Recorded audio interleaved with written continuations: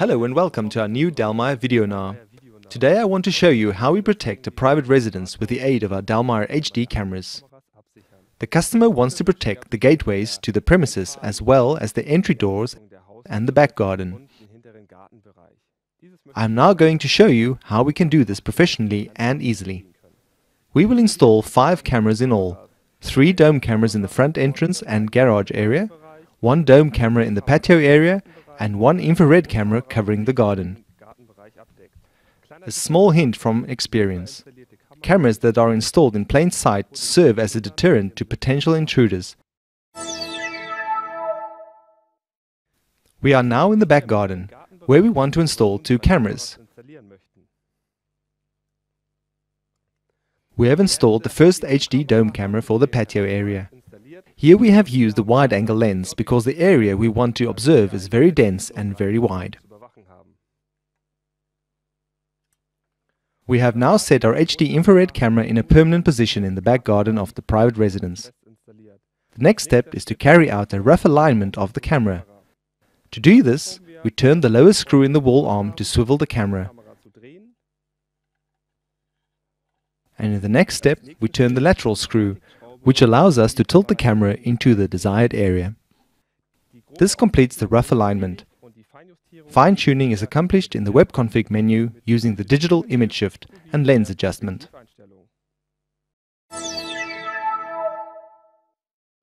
We are now in the room of the residence that serves as the office, and we are configuring and fine-tuning our HD IR camera.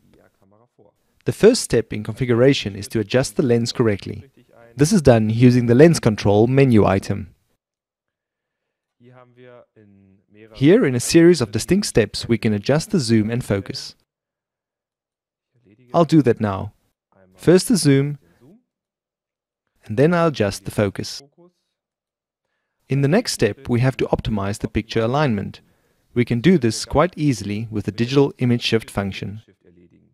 Here we have the option of shifting the picture to the right, the left, up or down. Previously, we made a rough alignment directly at the camera, and now we can move and alter the image further from the comfort of our PC. Now I move a little to the right to include the important parts of the patio in the recording as well. It is very important to save this position, otherwise the picture will return to its default setting. Now we move on to the next item, the privacy zones. In the privacy zones, I can define up to 4 zones. With these zones, I can easily hide private residences that must not be captured in the picture. In this case, I have defined 2 zones, and I have also activated them. I confirm everything with OK. Our configuration is now saved, and we go back to the Live button to resume showing our preview video.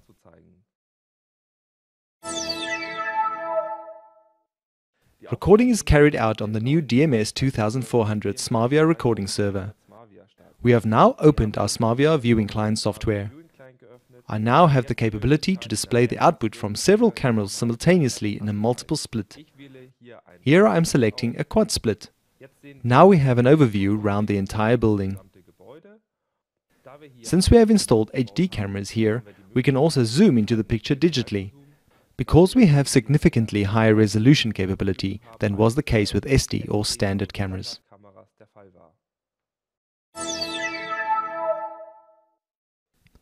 With the tried and tested P-Remote HD function, we are also able to connect to our recording system via narrow bandwidth internet connections. Even in this case, we can view the cameras we want to see in very good HD quality.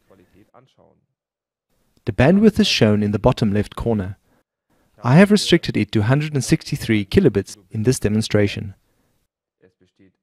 But you can always adjust the bandwidth at will. If I set it to 2000 kilobits, the image quality improves automatically.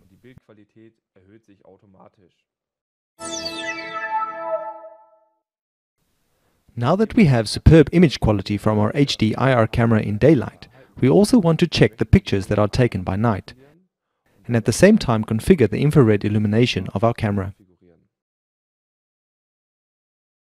To do this, I have already logged on to the web config menu for my HDIR camera. Now I go to the video item followed by sensor. There I find the day-night tab where we can configure our infrared illumination individually. In the default or standard setting, the spot variant is pre-selected. But you can also select user-defined and then adjust individually the power of the white LEDs and the spot LEDs. In order to avoid overexposing the picture in the beginning, we adjust the power of our spot LED.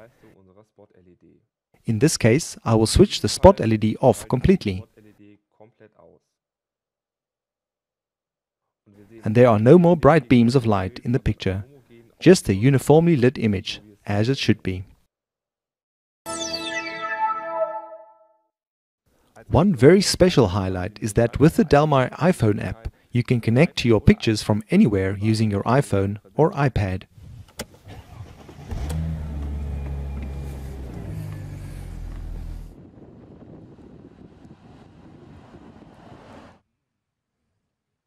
To do this, we go to Locations, select our desired location, and now I receive the preview images from my cameras. Then I can choose the camera I want to see, and this is loaded and opened automatically. From now on, you can sleep soundly, because with the Dallmeier iPhone app, you can monitor your cameras wherever you are.